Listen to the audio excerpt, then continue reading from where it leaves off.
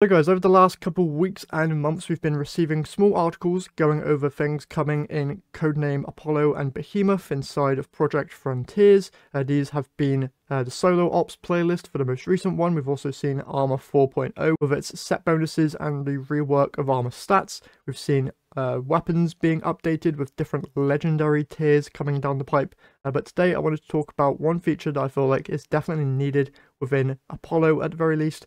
That is a brand new subclass. Now we've gotten subclasses in the past and we're going to be going over what we know about the release of subclasses, kind of paint a picture on how this new one could be introduced.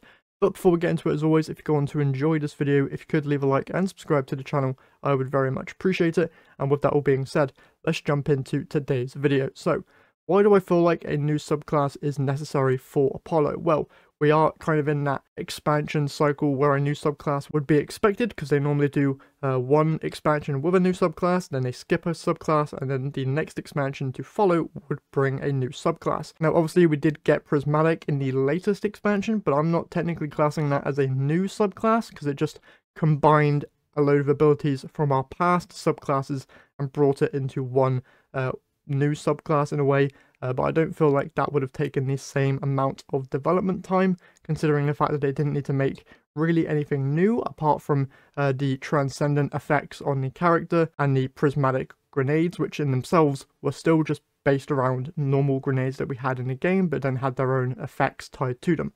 Now obviously I'm not a game dev, so I have no idea the development time needed for those things, but I'm just guessing that they took less time than a completely new subclass like Stasis or Strand. Now, why do I feel like Apollo needs this? Well, obviously, this is going to be the first expansion in the brand new saga of Destiny, and there are going to be a lot of people that are kind of on the fence about going and playing it.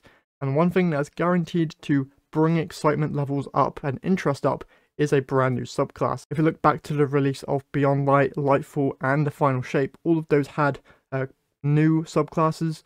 So you had Stasis with Beyond Light, Strand with Lightfall, and then obviously Prismatic with the Final Shape, and all of those did bring a similar level of hype when those subclasses were revealed. If you look back at the reactions to Beyond Light itself, the announcement of being able to finally use Darkness was really exciting.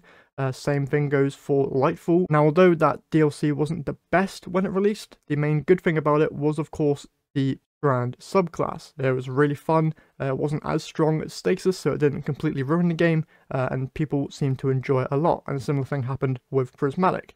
Now Prismatic itself isn't necessarily the strongest thing in the world, because it does take weaker aspects from your already existing subclasses and then just puts them together and creates new ways of playing the game and experimenting with different abilities, which is fun, but I wouldn't say it's extremely overpowered. So they kind of learned from the release of Stasis and didn't make it overly strong, but also didn't make it overly weak. Also, just the idea of being able to experiment with new abilities and stuff just brings with it a guaranteed level of hype and excitement, which I do think Apollo needs in order to retain players that are kind of on the fence. Now some of you are probably wondering why we're even bringing up a new subclass. What information do we have to believe that there's a new subclass in development? Well, if we look back before the release of Lightfall, there was this video shown of some guy, I believe he was showing off some form of effect within the game, and he had a green UI on his subclass like effects. So he had a green grenade, green melee, and a green super icon, which then led to the reveal of Strand.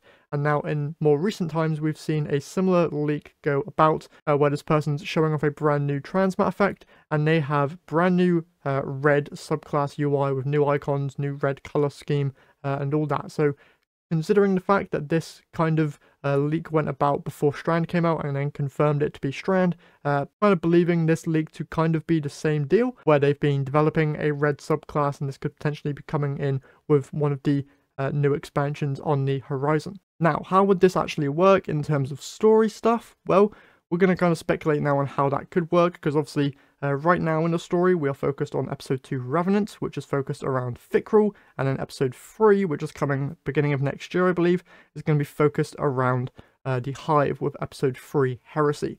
Now, a lot of people seem to think that Xivu is going to be playing a key part in that episode, but inside of the Journey Ahead video that they released a while back, they stated that a new Eldritch threat will be playing a part in that Hive episode.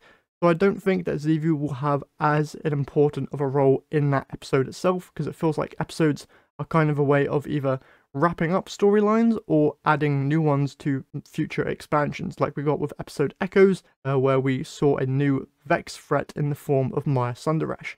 So I feel like they're probably saving Xivu Araf for a future expansion like Apollo, and with us ending on a Hive storyline before Apollo actually releases, it would make a lot of sense for that Hive storyline to then lead nicely into what Xivu Araf has planned, which I feel like is going to be something tied with this new subclass, because last we left off with Xivu Araf, she was at a major disadvantage, losing access to her throne world. So I feel like if she was to show her face again, she would need to come with some sort of backup plan, and I feel like that said backup plan could be her using this brand new power to enforce her armies and kind of get revenge on us for what we did during Season of the Witch, which was cut her off from her throne world and leave her unable to help in the fight against the Witness.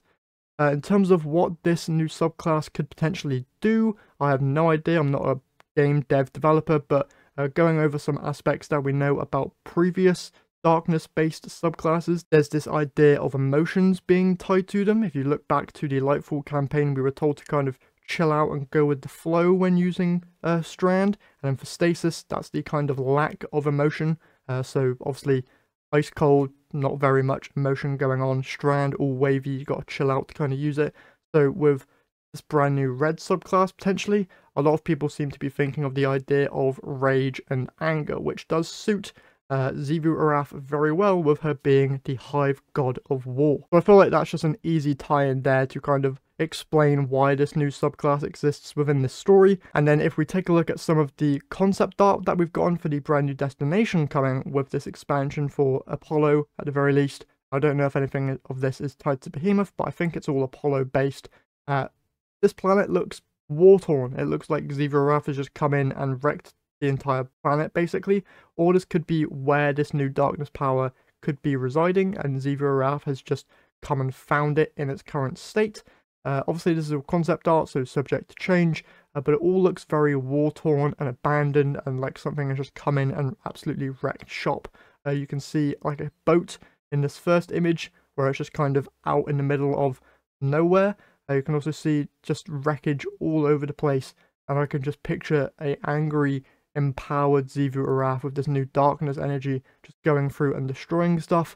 You also see huge spaceships that are now just left in ruin, and also these white kind of blimp looking ships, which I feel like could be kind of search and rescue vessels from just the way they look.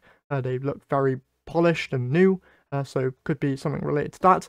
And then also you see here in the most recent concept art that was shown, civilization kind of huddling around in this temple looking place, living in tents. So probably homes destroyed, and they've come to reside in this one remaining piece of architecture and just living within that as kind of a safe zone. So that could obviously tie into the story of Xivu Araf coming in and wrecking shop with her new powers. Now, obviously this is all my speculation, so none of this is confirmed, but from just looking at the artwork itself, that's the kind of vibe I'm getting from it. And obviously we will not learn more about the actual story of this place, or whether or not we'll be getting a new subclass until probably much later into 2025, probably around the time when the expansion will be launching. And that's just my thoughts on it. So hopefully you guys enjoyed. If you've got your own thoughts on a new subclass or what it could do or how it could tie into the story, be sure to leave them down in the comment section down below. That's it from me today basically, so hopefully you guys have enjoyed, and I'll catch you guys in the next one.